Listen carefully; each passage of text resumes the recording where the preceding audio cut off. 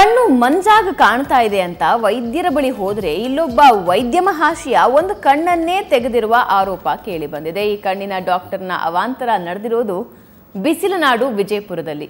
ವಿಜಯಪುರದ ವಜ್ರ ಹನುಮಾನ್ ನಗರದ ನಿವಾಸಿ ರಂಗಪ್ಪ 3 ತಿಂಗಳ ಹಿಂದೆ ಎಡಗಣ್ಣು ಸರಿಯಾಗಿ ಕಾಣಿಸ್ತಾ ಇಲ್ಲ ಅಂತ ಮೀನಾಕ್ಷಿ ಚೌಕ್ನಲ್ಲಿರುವ ಕಣಬೂರು ಕಣ್ಣಿನ ಆಸ್ಪತ್ರೆಗೆ ಹೋಗಿದ್ದಾರೆ.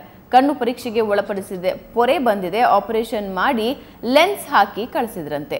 3 ತಿಂಗಳ ಹಿಂದೆ ಆಪರೇಷನ್ ಮಾಡಿದ ವೈದ್ಯ ಆನಂದ ಕಣಬೂರು ಅದೇ ದಿನ ರಾತ್ರಿ ರಂಗಪ್ಪ ಅವರನ್ನ ಮನೆಗೆ ಕಳಿಸಿದ್ದಾರೆ.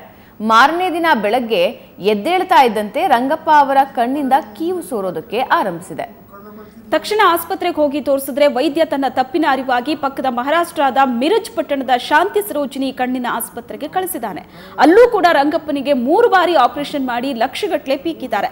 ಇಷ್ಟೆಲ್ಲ ಆದ್ರೂ ರಂಗಪ್ಪನಿಗೆ ಹೋದ ಕಣ್ಣು ವಾಪಸ್ ಮಾತ್ರ ಬಂದಿಲ್ಲ. ಈ ಬಗ್ಗೆ ಸ್ವತಃ ರಂಗಪ್ಪನ ಮಗ ಪ್ರಭು ವೈದ್ಯರ ವಿರುದ್ಧ ಆಕ್ರೋಶವನ್ನ ವ್ಯಕ್ತಪಡಿಸಿದ್ದಾರೆ.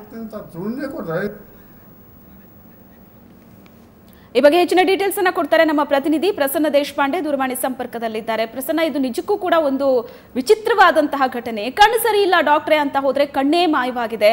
ಯಾರ ಎಡವಟ್ಟಿದು? ಈ ವೈದ್ಯರ ಎಡವಟ್ಟಿಗೆ ಏನಂತಾರೆ ವೈದ್ಯರು?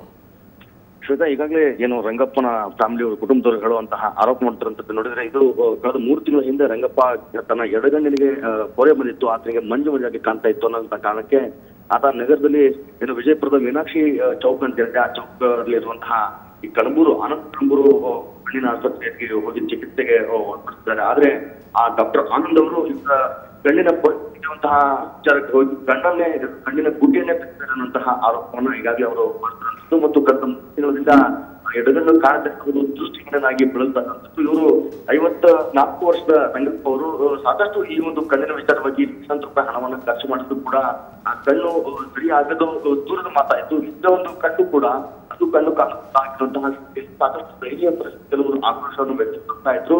ಇದು ಲಕ್ಷಗಟ್ಟಲೆ ನೀವು ಹಣವನ್ನ ಏನು ಕಿತ್ಕೊಳ್ಳಿ, ನೀವು ತಿಗಣೆ ರೀತಿ, ಆದ್ರೆ ನನ್ನ ಕಣ್ಣನ್ನ ಸರಿಪಡಿಸಿಕೊಳ್ಳಿ ಅನ್ನುವಂಥದ್ದು ದೈಹಿಕ ಮತ್ತು ಅಷ್ಟೇ. ಎಸ್ ಸಂಪರ್ಕ ಸರಿಯಾಗಿ ಸಾಧ್ಯವಾಗ್ತಾ ಇಲ್ಲ. ಆದ್ರೆ ವೈದ್ಯರ ಎಡವಟ್ಟಂತೂ ಇಲ್ಲಿ ಸ್ಪಷ್ಟವಾಗಿ ಕಂಡು ಬರ್ತಾ ಇದೆ.